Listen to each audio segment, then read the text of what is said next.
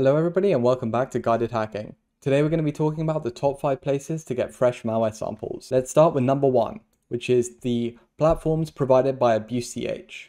AbuseCH provides a bunch of different platforms where you can find all kinds of malware. Let's start off with their first platform, which is MalwareBazaar. MalwareBazaar is a database of malware which are provided by the threat intelligence community. On MalwareBazaar you can see all kinds of different malware, and they have signatures attached to them so that you can see what they are without analyzing them. You can start by clicking on a sample that you want to download, and it'll provide a bunch of different information about the sample, such as the hash of it, its size, and so on. And it's also uploaded to a bunch of different free sandboxes. So if you don't want to already upload it to your own sandbox, you can just go and look at the reports from these. Then once you're done looking through it, you can just go on the download button and then you can just download it. Very easy, and all of these malware samples are curated and fresh, so you can find something that you really want to analyze quite easily. Next up is URL House. URL House is similar to MalwareBazaar, but what it does is it categorizes URLs which lead to malware. We can see here that there is a bunch of Mozy botnet samples when first looking at the site, and you can see a bunch of other ones which are indicated by them being online or offline. Just like MalwareBazaar, there are also signatures tied to these URLs, and if you want to download them, all you have to do is just take a URL and download it. Chrome has blocked it here, but you can always just get it anyway, and here's your malware sample ready to analyze. Let's move on to number 2. Next up, we have Triage. Triage is a malware sandbox that I've mentioned previously in other videos, which was recently acquired by Recorded Future.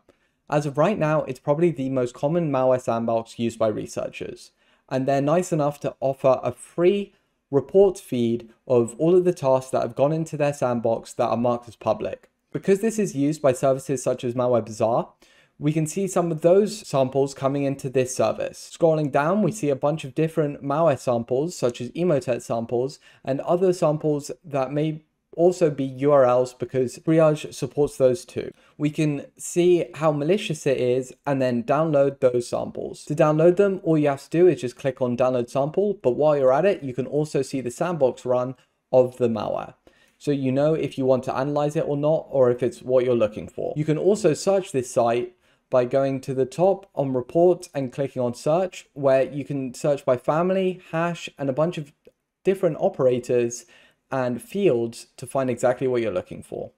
Let's go on to the next site. Next up on the list is MalShare. MalShare is like AbuseCH's MalwareBazaar, but it was created earlier than that platform, and it's used to simply just upload and download malware samples. This site is commonly used by researchers who just want to host the sample itself without submitting it to sandboxes and other platforms. Again, it's very easy to use with a quick search option. You can upload files, and then also what's nice about this site is that there's a daily digest of all of the samples that have been uploaded to the site. Here you can download each of the samples by their day. This way you can submit these samples to your sandboxes and digest everything that the site has to offer by day. This is incredibly useful for researchers who want to just grab every single piece of malware they can. Let's move on to the next one. Next on the list needs no introduction. It's VX Underground.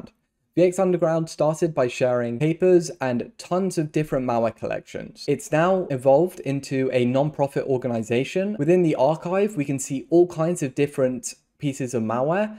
What's nice about VX Underground is that they also share builders to malware. So if you want to look at how malware is cracked and built, or if you just want to build malware for yourself, obviously only for analysis purposes, then you can use some of the builders that they offer.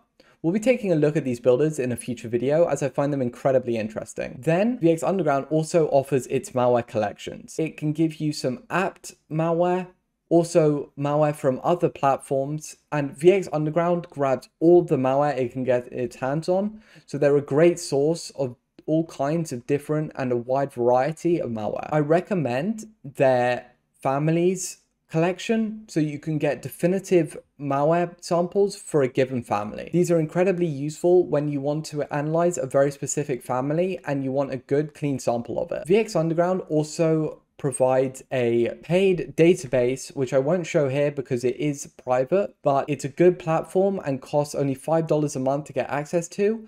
And this will give you more malware samples with a good feed that also includes signatures on those samples. Now, let's move on to our final and probably most important source of malware samples. Our last but not least site for fresh malware samples is, you guessed it, Google and the internet. You can find whatever you want on the internet, but if you're looking for uncategorized and extremely fresh malware, you can just use a Google search to find that. Now, let me show you how. A lot of victims of malware sometimes get infected from fake cracks. These cracks pretend to be software that is cracked and the license has been removed.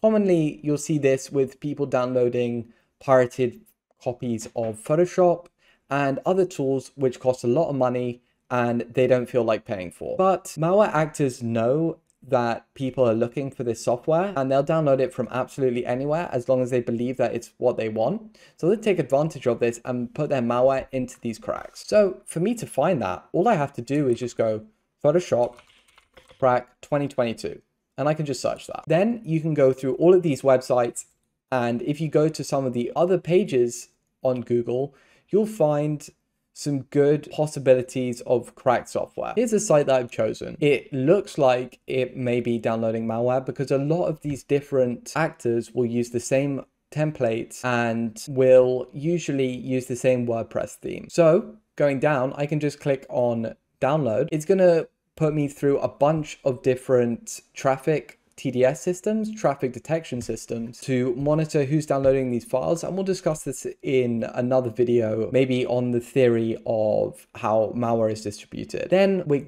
brought to this link, which is a bit.ly link, and we're given a file password. Usually these actors will take the malware and zip it and archive it into a zip or a RAR file. And they'll tell you a password to unlock it with, so that when you're downloading it, Google Chrome and Windows Defender don't immediately pick it up, because they will scan files that are downloaded from the internet, especially unsigned files and files that they do not know. Then if we were to use this file password, unlock this archive and run the file, it'll result in malware. We'll take a closer look at this in a future video. But I hope that this list was comprehensive and that you found at least one site out of this list that you didn't already know about. Good luck with your malware analysis endeavors, and goodbye.